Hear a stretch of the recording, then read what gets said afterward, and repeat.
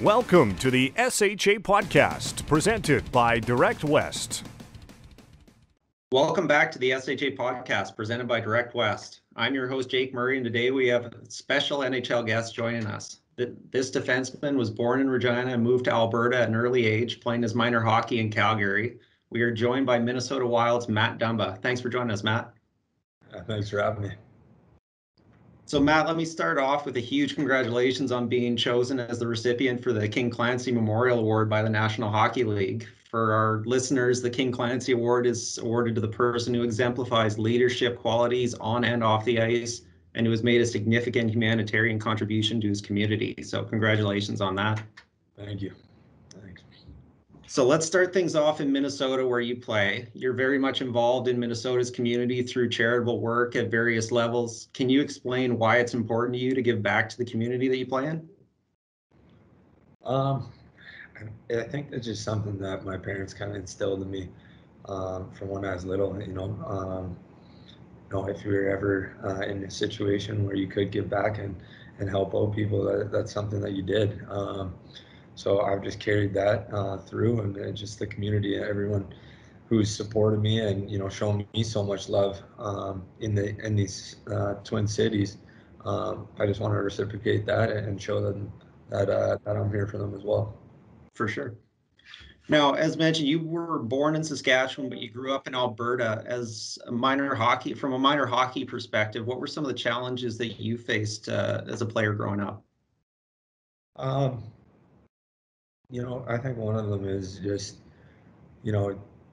trying to fit in on a hockey team when when you're little and, being the, one or two of kids with any color on the team. That's a sense of loneliness you feel when you do have to go through different things, such as getting called racial slurs on the ice, and not knowing where to really go with that. So I think that's a big reason why we started the HGA and are wanting to be very involved in grassroots programs and the new generation of hockey fans and hockey players. Absolutely. Now, I want to get right into that topic because it's on everybody's mind and everybody's Twitter feeds. It's become a focal point of professional sports during the pandemic, and that's diversity in sport. Recently, you and several other NHL players undertook the creation of the Hockey Diversity Alliance. I was wondering if you could provide a little bit of background on the HDA, how it was formed, and what are the goals of this organization? We formed, started talking to each other, and probably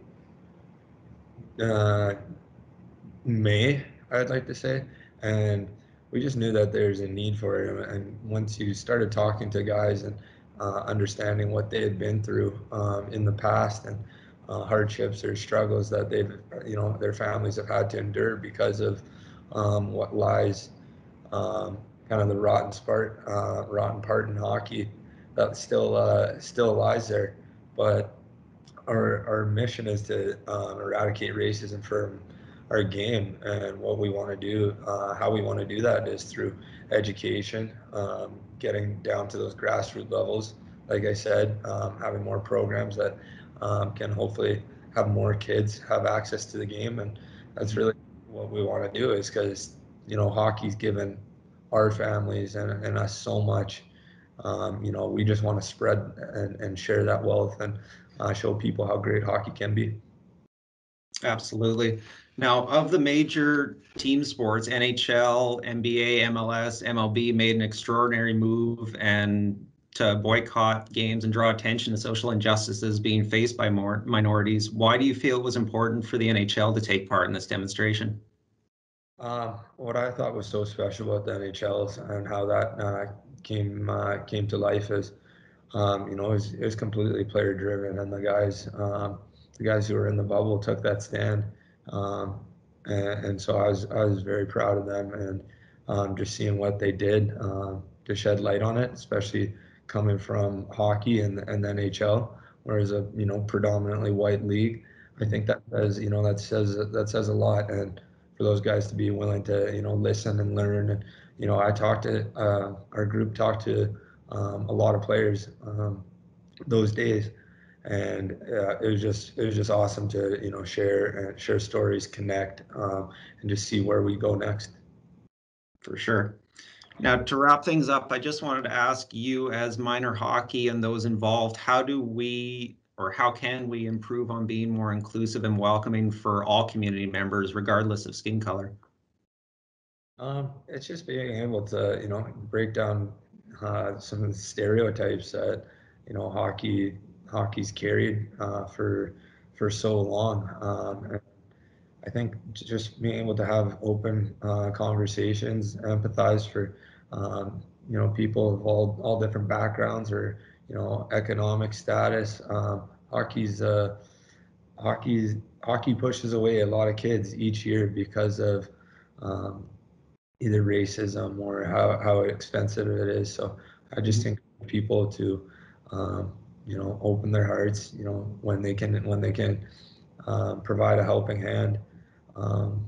Do your best to, you know, support each other. I know if I didn't have the support of Crowchild Minor Hockey Association and Pat Lawton, the owner of the rink, that would let my parents slide on payments, register payments.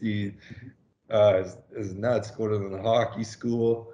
If I didn't have people like that around, you know, I wouldn't be here right now. So there's little things I think we all can do. For sure. Well, Matt, thank you for taking the time to help shed some light on an important issue, both in our game and in our communities. And congratulations once again on receiving the King Clancy Memorial Award. We wish you nothing but the best and success, and continue with your continued efforts promoting diversity in hockey. Thanks, man. Really appreciate it. This concludes another SHA podcast. I'm your host, Jake Murray, and that was Matt Dumba talking diversity in hockey. This has been an SHA Podcast presented by Directwest.